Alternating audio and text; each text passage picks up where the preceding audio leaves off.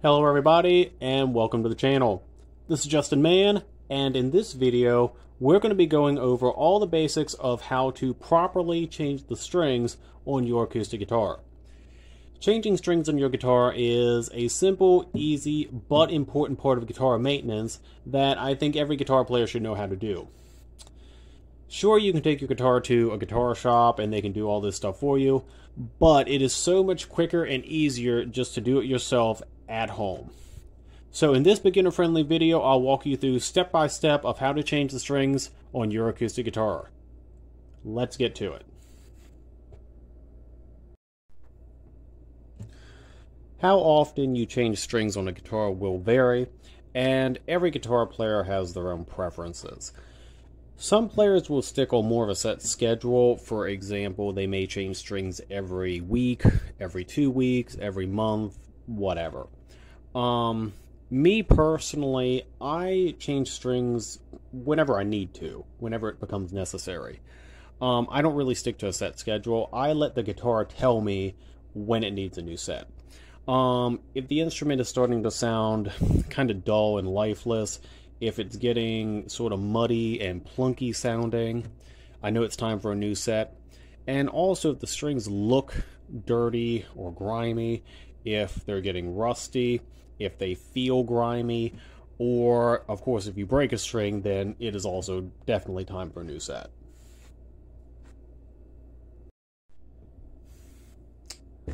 Okay, so before we get started, there are going to be some tools and supplies that we're going to be needing. Some of these items are going to be necessities, while others are just optional items that are going to make things a little bit quicker and easier for us. These include a new pack of strings, obviously, a guitar string winder, some type of wire cutters or end nippers,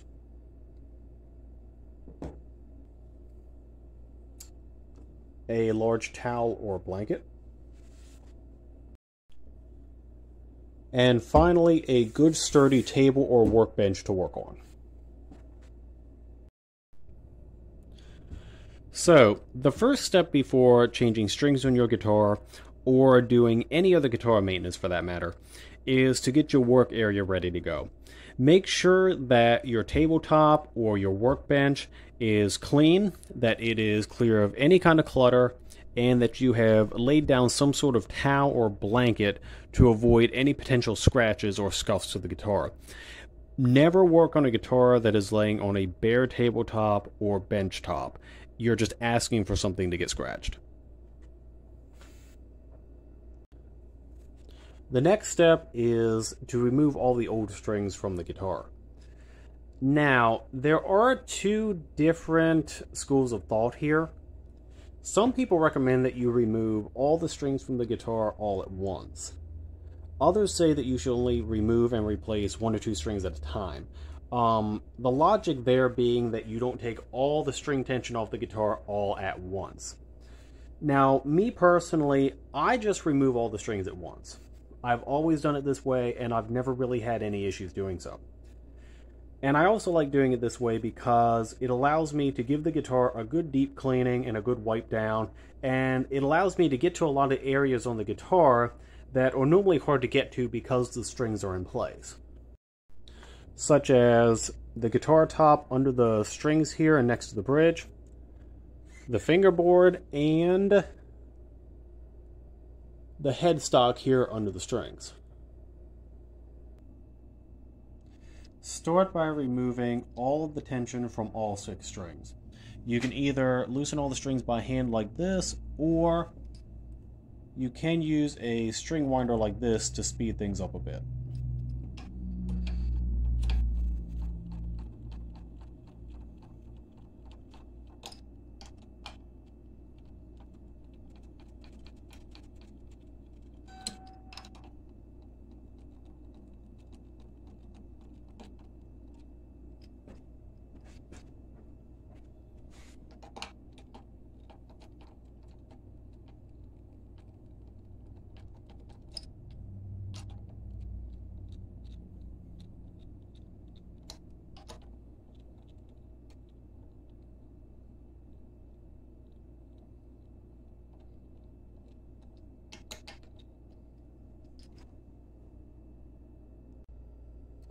With all of the string tension removed, you can go ahead and cut the strings. You can do this anywhere, but usually I will do this over the sound hole.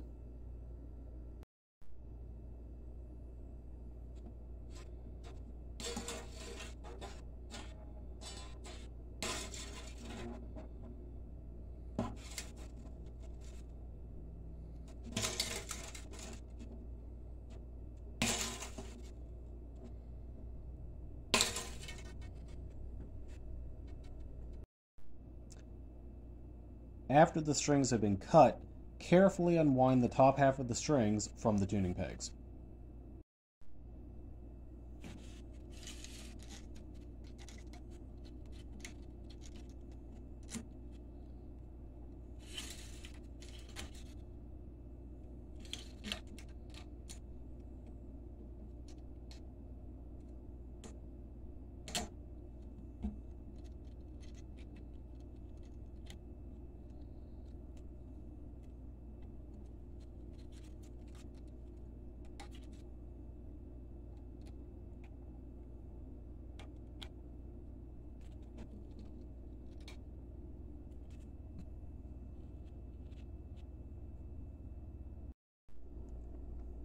Now you can remove the bottom portion of the strings from the guitar bridge. Now, the strings are held in place by tapered pins that are a wedge stick fit into the guitar bridge. Each one of these round things here are the tapered pins. As you can see, there's one for each string. To remove the strings, you have to first remove each one of those tapered pins, and then the end of the string will come up and out of the guitar bridge. To remove these pins, you want to, with a free hand, reach into the guitar and feel around until you find the bottom of the first pin that you're going to remove. Then, with your other hand, grab the top of the pin. Now, simultaneously pull up with this hand on the pin while pushing up on the bottom of the pin with your other hand from inside the guitar. So we're going to pull up and push up at the same time simultaneously. And do this gently. You don't want to break the pin. And then that will come up and out like this. And for a close-up there, you can see what these look like. They're just a pin tapered at either 3 to 5 degrees and a slot down the center for clearance around the string. So I'll set that aside for now, and then we can remove the string from the hole in the bridge.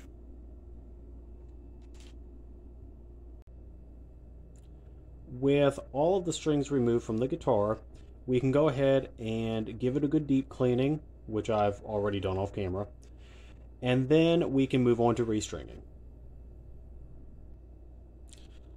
Okay, so now that you have removed the old strings from your guitar and given it a good deep cleaning, we can start restringing it. Now, before you start restringing a guitar, it's a good idea to arrange the new strings in order so you don't accidentally mix them up. How you do this will vary a little bit depending on the individual pack of strings that you may have. Different manufacturers will package their products in different ways.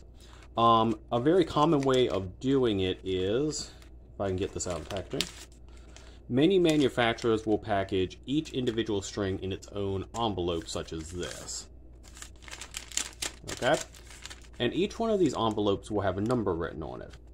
These numbers correspond to the diameter of the string, written in thousandths of an inch. And obviously, as the number gets higher, the strings get thicker. So this is a good way of arranging the strings from thickest to thinnest, or from thinnest to thickest, whichever. Other times, some manufacturers will package all the strings in one envelope, or small box, whatever, but they will color code the end of the string here, the ball end of the string, according to its diameter. So, as I said, it will vary depending on the individual string manufacturer, but however the strings are identified, be sure to arrange them from thickest to thinnest, just so you don't mix them up as you're installing them.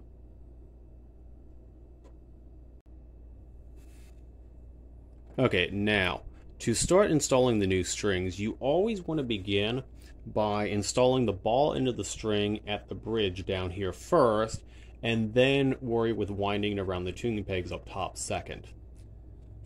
Begin by selecting the first string that you're going to install. You can start with any string you want.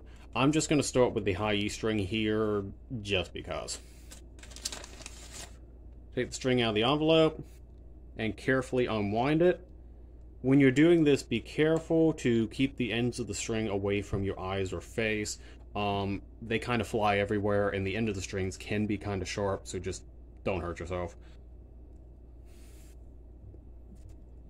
Okay, there we go. Okay, so to install the ball end of the strings, what you're going to do is, first off, at the end of the string, I think that's in focus, about maybe, I don't know, 1/2 inch to 3/4 of an inch from the ball end of the string, you're going to put a very slight bend and kink into it. Kind of like that. I hope that shows up on camera. Okay? Then, you're going to take the ball end of the string and feed it down into the appropriate hole in the guitar bridge. Then, you're going to take your taper pin, if this will focus, taper pin, bridge pin, whatever you want to call it, and you want to align up the slot in the pin with the string. And the string should be at the front of the hole in the bridge plate here. So, line up the slot with the string, push the pin into place slightly. You don't want to push it the whole way down just yet. Pull up on the string to seat it, and then finally push the pin firmly into place. Now, when you're installing these pins, you only want to use firm finger pressure. Never use any kind of clamp or mallet or anything to install these. Finger pressure is all you need. If you use anything more than finger pressure, you risk damaging something or getting the pins so tight that they're going to be a real pain to remove in the future.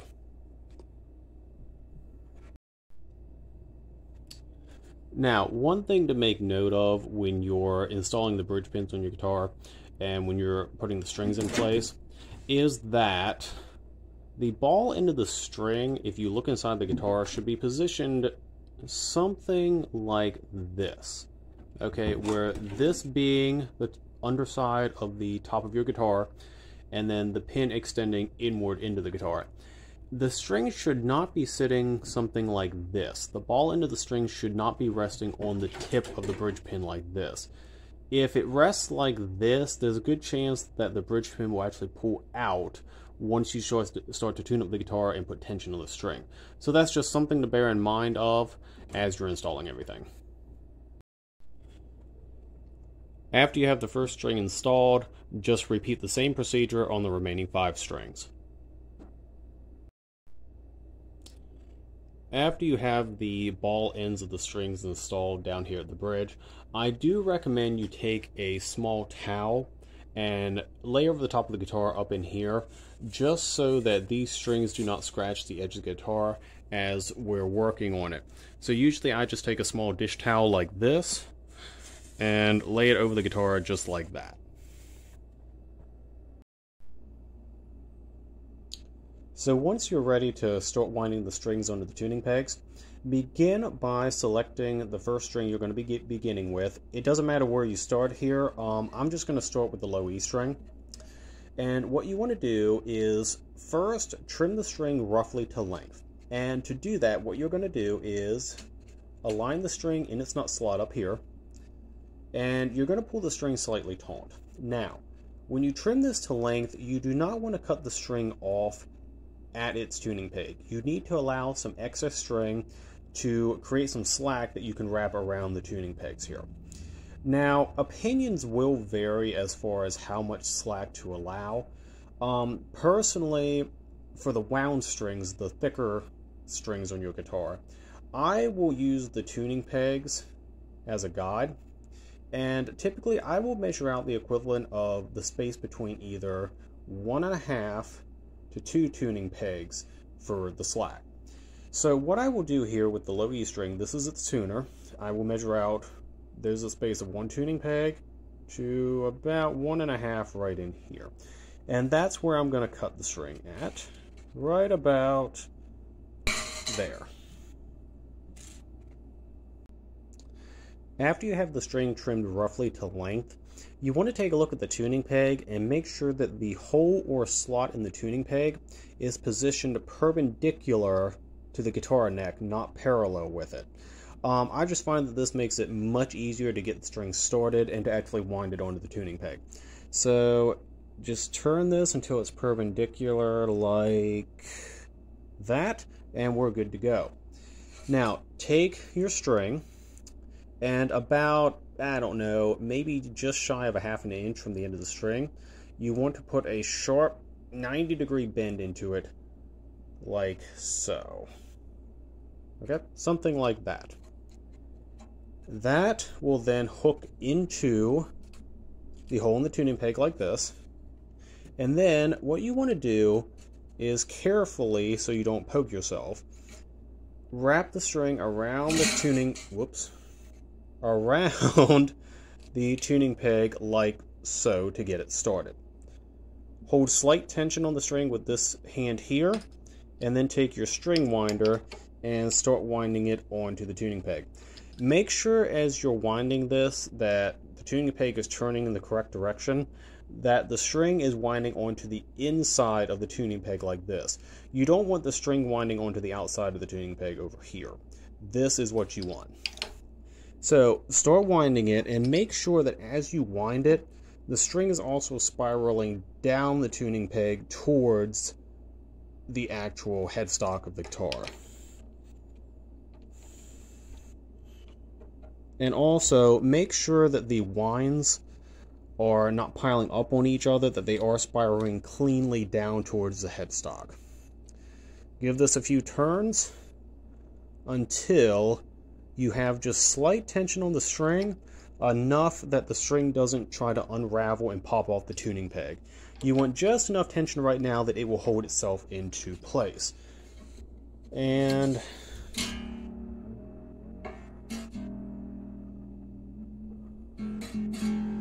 that's enough to begin with. Now, you want to repeat the same procedure with the 4 wound strings, the low E, A, D, and G strings. Okay, so we've gotten the bottom 4 strings installed here, and the procedure is going to be the same for the top 2 strings, the high E and B string. The only thing that you need to do differently is on the high strings, because they are unwound strings, they're basically just plain wires. You want to leave a little extra slack to allow a few extra turns around the tuning pegs. This is because the unwound strings have a tendency to slip on the tuning pegs a little more, and a couple extra winds will help anchor the string into place.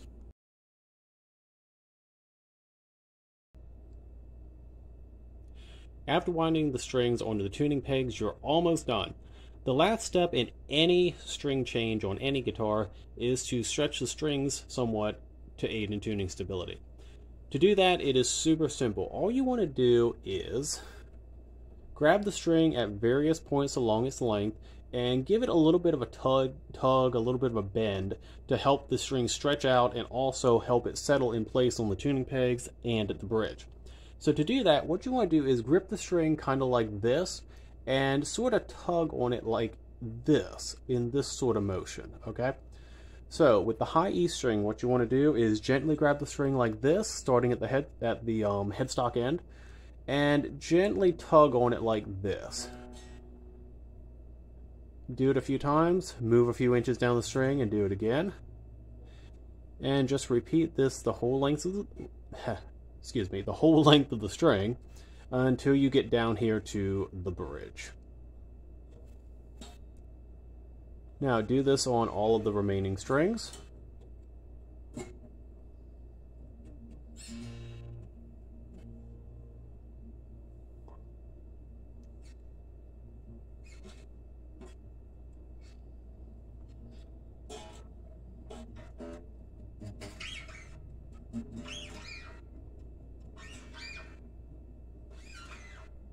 When you do this, you want to do it firmly, but you don't want to do it so hard that you, of course, accidentally break a string.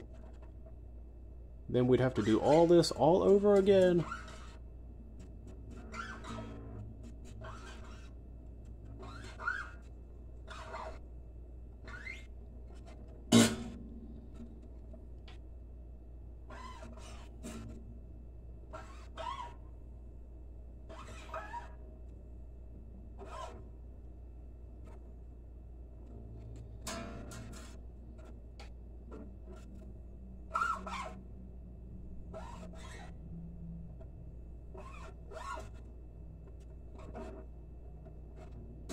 Okay, so after you stretch the strings out like that, tune the guitar up roughly in tune, and then actually repeat this procedure again, stretch them out again, and keep doing this until the guitar actually stays in tune. You might have to do this 2 or 3 times, and then after that, you're all done.